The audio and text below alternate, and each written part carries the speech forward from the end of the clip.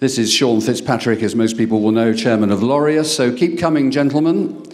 Keep coming. We've now got Gary Stannett, who is the project leader for the Active Communities Network. Gary, if you sit in the middle there. Ade and Ibrahim, here they are, stars of film. And last but not least, Benedict Cumberbatch, who is obviously the host of tomorrow night's awards ceremony. And you're all very welcome.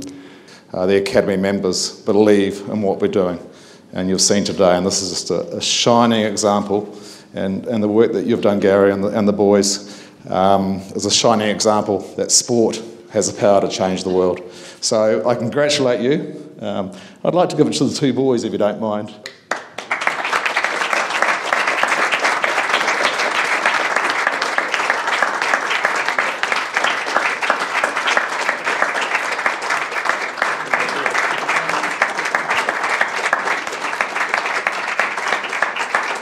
The numbers are impressive, though. They're worth holding on to. Over 166,000 youth, children, kids have been taken through these programs, and something in the region of 50, how many thousand? 50, just over 50,000 have returned as tutors, as mentors, as people who are going to help with programs, either ACN or social programs like them.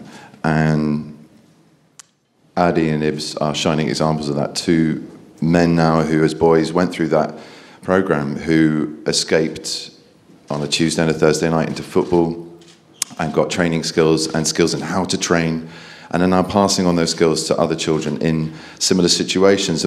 Just to see that, to see how just in that moment on a personal level, in the flesh, how that actually does achieve a great, great, great thing for young people is a really inspiring thing to behold. So, yeah, I'm thrilled. You know, Laureus has an incredible reach of projects like this around the globe, but to be up close and personal to one in London and to hear their story was really inspirational.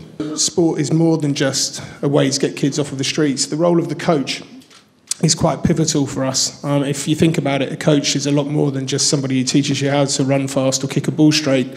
They can be a mentor, they can be a role model, they can influence young people to make positive career choices and life choices. Every time I played football growing up, it was always like a diversion or something that would divert me from doing anything bad. So whenever I'm playing football for the 2 hours, 90 minutes, you forget anything that's going on in your life, stresses, or anything negative, and just play football. So it's good to have done a full circle of being a participant, volunteering, doing lots of training courses that ACN have put me on, both of my coaching badges, which I probably wouldn't have done without ACN. Visits like Benedict and Sean coming down, and then my good friend now, Andre Villas-Boas, he came down. Name dropper. So yeah, he came down to a session that I was coaching on, and he really enjoyed the session I was doing. Then he invited me down to the Tottenham Hotspur training ground at the time, and literally I was just watching, just getting a feel of the work that he does. Then I was really inspired by the work that he was doing, and obviously I wanted to get into professional coaching. And I literally just went up to him and asked him, is it possible to get a job here? And he said, yeah, give me your number and we'll sort that out. So amazingly, I was working at Tottenham Hotspur for about 4 months.